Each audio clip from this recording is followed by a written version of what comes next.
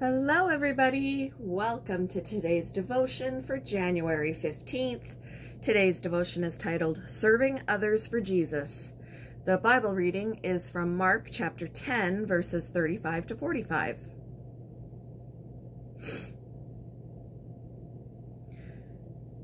Then James and John, the sons of Zebedee, came to him. "Teacher," they said, "we want you to do for us whatever we ask." "What do you want me to do for you?" he asked. They replied, "Let one of us sit at your right and the other at your left in your glory."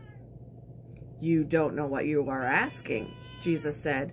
"Can you drink the cup I drink or be baptized with the baptism I am baptized with?" "We can," they answered.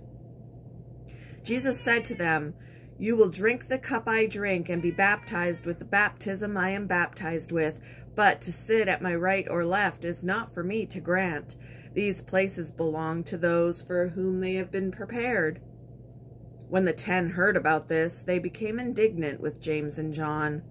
Jesus called them together and said, "You know that those who are regarded as rulers of the Gentiles lord it over them, and their high officials exercise authority over them.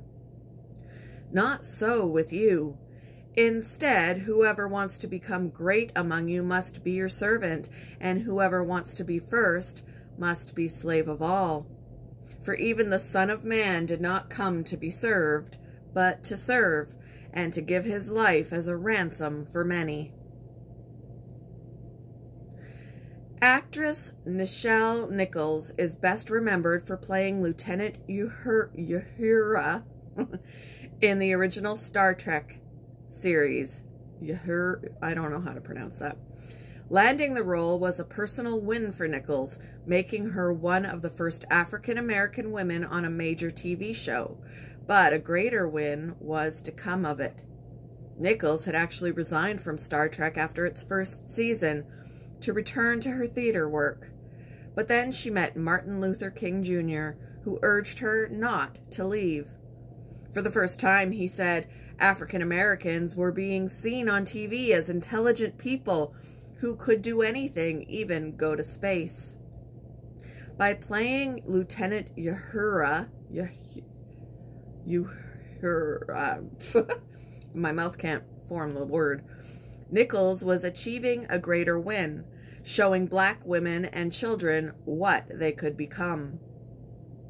It reminds me of the time James and John asked Jesus for the 2 best positions in his kingdom, what personal wins such positions would be. Jesus not only explained the painful realities of their request, but called them to higher goals, saying, "Whoever wants to become great among you must be your servant." His followers weren't to seek personal wins alone, but, like him, use their positions to serve others. Nichelle Nichols stayed with Star Trek for the greater win it provided for African Americans. May we, too, never be content with a personal win alone, but use whatever position we gain to serve others in His name. What are your current personal and career goals? What doors could you open for others right now? Thank you for joining me for today's devotion, and I hope you all have a wonderful day.